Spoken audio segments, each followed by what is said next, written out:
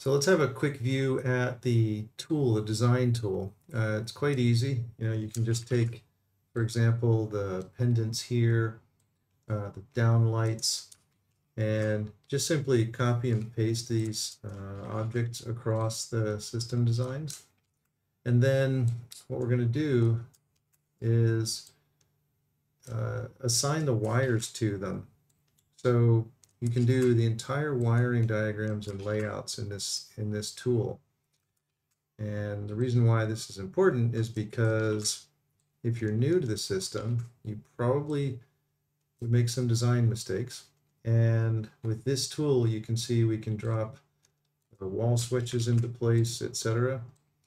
And the tool has a tremendous amount of support. I'm just going to show you a couple of quick features here that would allow us to, let me find the third switch here, that essentially will allow us to design this system and some of the power of the tool. So here we have downlights, for example, and you're usually going to do downlights up to about maybe 30 watts per driver. That's a nice balance. So that's usually like two 6-inch, two 15-watt drivers at a time, or lights at a time.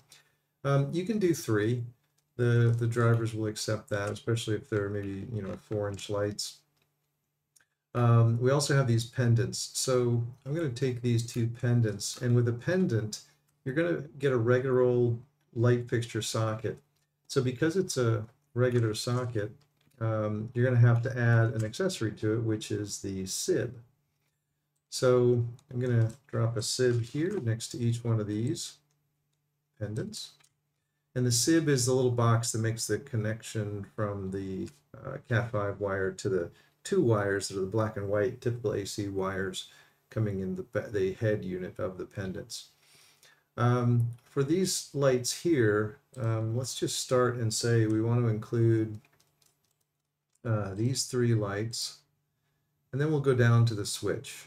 So I'm going to select them in order, hit my macro button, and you can see what it did here. It assigned this to PDM1 port 1, a Cat5 yellow home run, that's the flag. PDM1 port 1 is the first device, 0101A is the second device, 0101B is the third, 0101C is the fourth. And it made it all zone 1. It assigned a CC2 driver, which is a color tunable white driver. Automatically, it removed them from the other ones. And then I can do the same thing here. So I'm going to make these 3 lights and these lights, these other 3 lights part of this same zone here. This is all zone 1.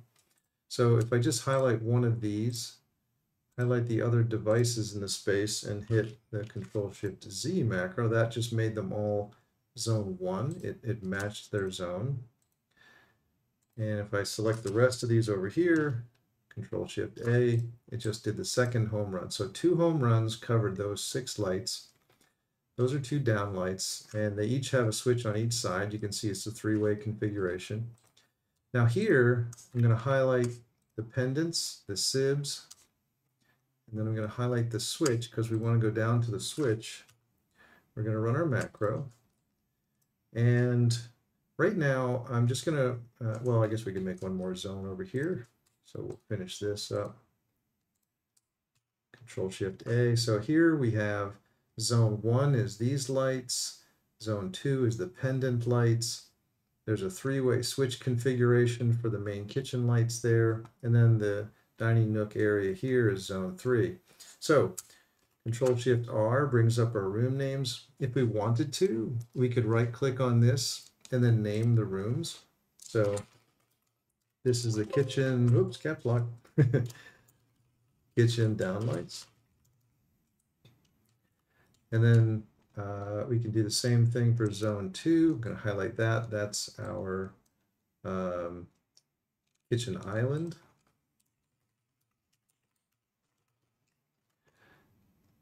And then we have zone 3, and we're going to call this kitchen nook. So if I just simply refresh the list here, we'll see all those. We see the number of ports used and the number of devices. Here's the cool part. Hit the line drawings button. It's going to automatically go through and create single line drawings from what you just saw there. So let's take a look at this. PDM1 port 1, it's 36 watts. There's the three 6-inch lights. There's the switch. We can see that all of these are zone 1. So this switch and this switch are controlling these 6 lights. These two pendant lights are zone 2, quite obvious, 24 watts there. And then we've got 36 watts in these lights with switch 3. It also shows us that we have the SIB attached here, which we have to purchase when we do this. This system also creates a spreadsheet. So the entire system gets imported directly into the quoting tool, and you can see how fast it is to create a set of drawings and the single line drawings and double check the system to make sure that all the drivers are here, etc. So I'll have more videos posted about the tool shortly.